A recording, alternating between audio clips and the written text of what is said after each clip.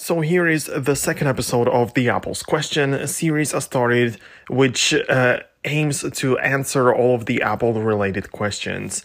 And the question for today is, should Apple Pencil be always attached to iPad? Well, of course, the series is not going to be about Apple Pencil only, because that was the previous episode, but right now let's talk about it for a moment.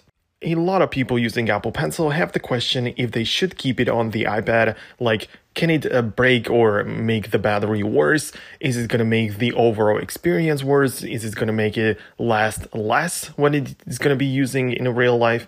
So these are the questions that people ask. But the short answer would be no. It's not going to do any harm on your Apple Pencil. At first, you should know that the Apple Pencil is not serviceable.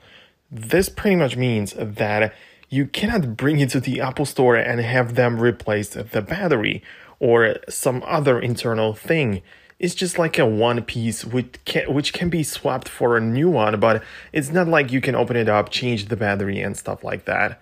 The only thing that you can change is the tip of the pencil, which can be replaced, but not the battery. You cannot even check the battery health of the pencil, and it's not something that we should actually worry about. I base all the information about the Apple Pencil from the Apple's official source from their community, and there were people asking the same questions if they should do it like that, if they should keep it attached, if it's not going to overcharge and things like that. And the answer in the community, which was also marked as Apple recommended, well, this says that the second generation of the Apple Pencil should always be kept docked with the iPad when not in using. And this ensures that the internal battery is kept healthily charged when not in use. So this is pretty much answering the question for us. We're only talking about the Apple Pencil second generation, by the way, because the first one cannot be docked or charged all the time.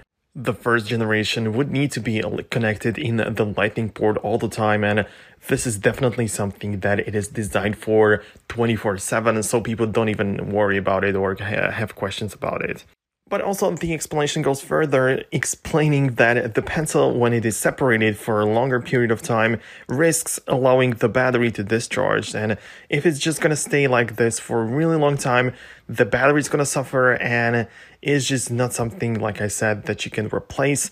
And it is the only solution is to actually replace the entire Apple Pencil.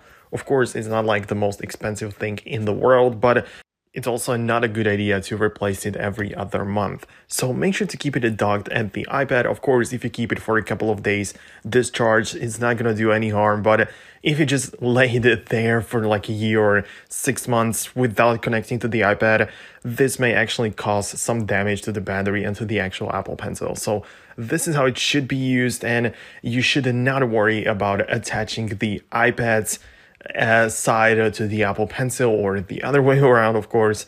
So it's not going to do any harm. It's not going to damage the Apple Pencil, and this is actually the intended way of using it. If you want to see videos like these in the future, that means answering Apple related question or other thing that may help you along the way, make sure to subscribe so you don't miss the future videos.